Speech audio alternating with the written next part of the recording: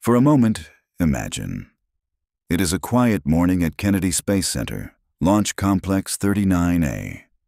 The air is thick with anticipation. A steel and concrete titan stands before you, a monument to human ambition, reaching for the heavens. It is the Saturn V, the most powerful machine ever built.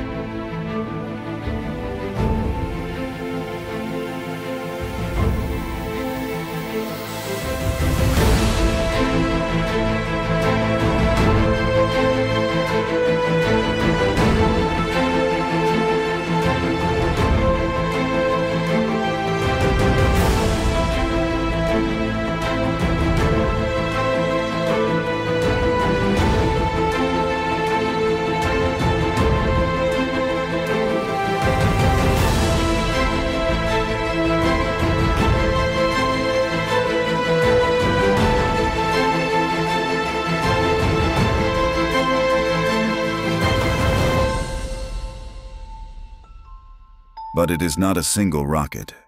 It is a three-part journey, a masterclass in engineering, designed not just to defy gravity, but to conquer it. This is the story of the Saturn V's 3 stages, and how they worked in perfect, violent harmony to carry humanity to the moon.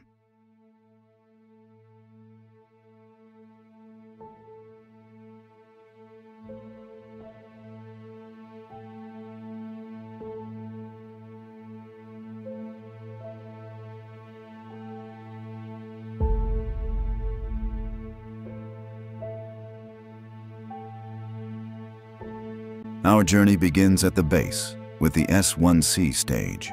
This is the brute force, the Earth Shaker. Standing at over 42 meters tall, it was, in itself, a rocket larger than many countries had ever built.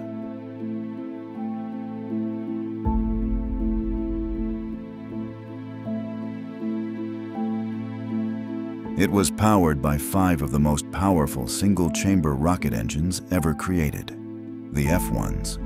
Each of these engines could produce over 1.5 million pounds of thrust. That's enough power to lift a fully loaded aircraft carrier.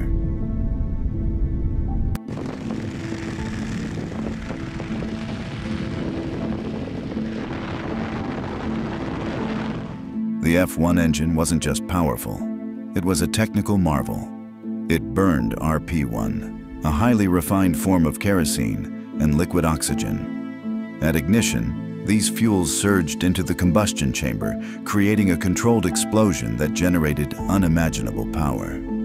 Together, the 5 F1 engines on the S-1C produced a staggering 7.6 million pounds of thrust at launch. For a mere 2 minutes and 42 seconds, this incredible power fought against Earth's gravitational pull. By the time it had expended its fuel, the Saturn V was already 61 kilometers high and traveling at over 9,000 kilometers per hour. The job of the S-1C was complete. With a precise series of small explosive charges, it separated from the rest of the rocket and tumbled back to the Atlantic Ocean. Its mission accomplished.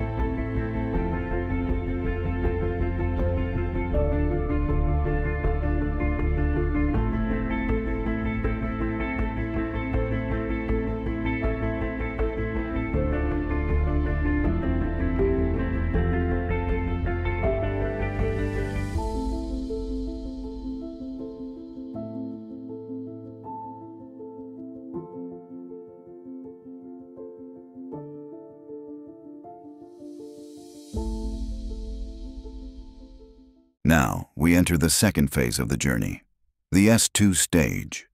This is the workhorse of the launch, the stage that takes the rocket from the upper atmosphere all the way to a parking orbit around Earth.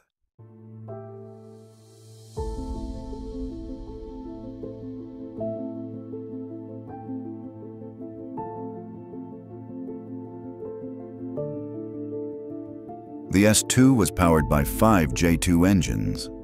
Unlike the S1C's kerosene and liquid oxygen, the J2s used a different, more powerful fuel, liquid hydrogen and liquid oxygen. These cryogenic fuels are much colder and more energetic, but also more complex to handle.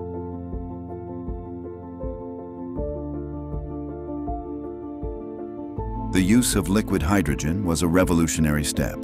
It provided a massive increase in efficiency, but it required an incredible amount of insulation and engineering to keep it from boiling off. These 5 J2 engines generated over 1 million pounds of thrust, pushing the rocket higher and faster.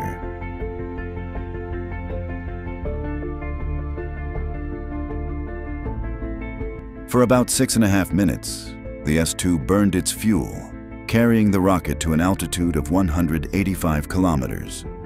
By the time it was done, the rocket was traveling at a staggering 28,000 kilometers per hour. The S2 then separated, dropping back into the atmosphere and burning up in a fiery descent, its crucial role complete.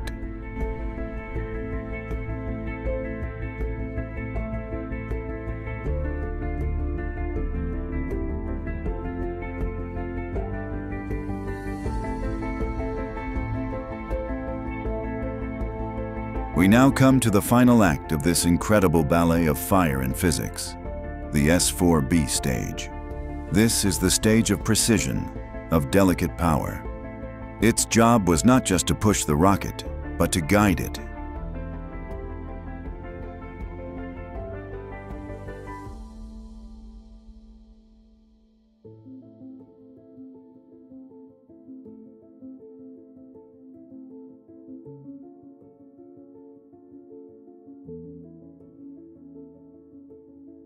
The S-IVB was powered by a single, but equally powerful, J2 engine.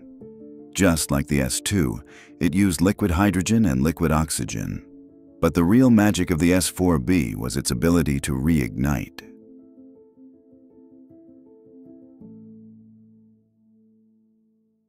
The engine would fire for just over 2 minutes to push the rocket into a stable parking orbit around Earth. This allowed the crew to perform systems checks and prepare for the next crucial maneuver. After the checks were complete, the S-IVB's single J2 engine would fire a second time.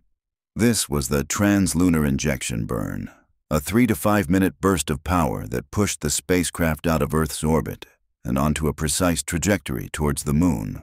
It was this burn that transformed a journey around Earth into a voyage through the void of space. Apollo 8, Houston. Go ahead, Houston. Apollo 8, you are go for TLI, over. Roger, understand. We're go for TLI. Go.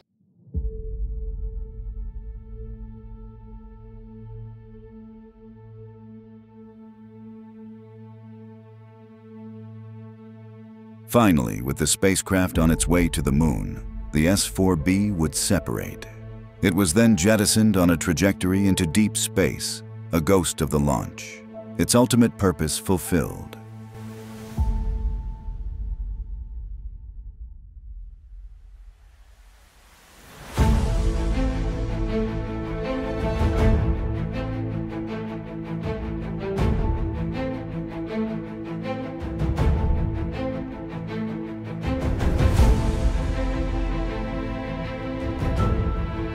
The Saturn V was a 3-part machine, a symphony of fire, fuel, and brilliant engineering. Each stage, a mission unto itself, a perfectly choreographed dance of power and precision. The S-1C, with its brute force, the S-2, with its efficient power, and the S-IVB, with its final delicate push.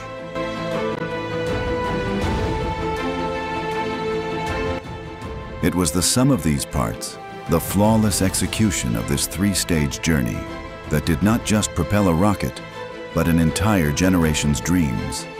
It was how we stood on the shoulders of giants and reached for the moon, and in doing so, forever changed our view of the heavens and of ourselves.